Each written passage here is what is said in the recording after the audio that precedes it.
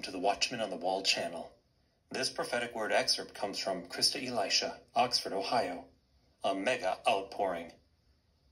As we lay down all we have for God's glory, we will see another mega outpouring of God's Spirit come to those that are hungry, humble, and willing in this hour. He will give them influence over the nations as witnesses of Jesus Christ and his fullness. God has not used the warfare to punish you, but to empty you. We cannot be full of God if we are full of ourselves. The anointing comes with crushing to get us out of the way, so more of him can get in. There is an invitation for us to go before the Lord and surrender all of our plans to God. Our flesh, our desire, plans and our ministries, our schedules, our agendas, and even our ambitions. We exchange it for the weighty presence of the Holy Spirit so that it comes in greater measure.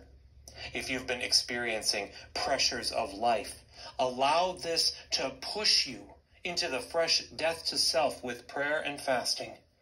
In this place of humble submission to the Holy Spirit, you will cultivate fresh oil. God can send you his fire. He is searching for combustible people, willing to be lit up, sent out into the darkness with power from on high to prove that Jesus Christ is who he says he is, the Savior of the world. This fire, it isn't for you to feel warm and fuzzy. It's to draw the broken, the lost, the hurting into the eternal flame of God's burning heart of love for them. We must be willing and ready to invest and to sow into others the gifts that are deposited into us. Hallelujah. Let's pray into this word together, friend.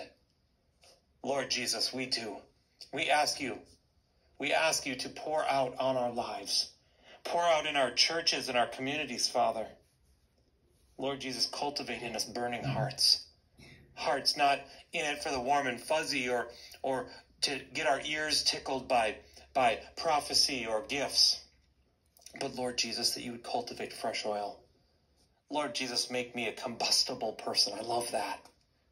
Make my friend combustible. That the oil of your presence, the oil of your anointing would flow over us, Father.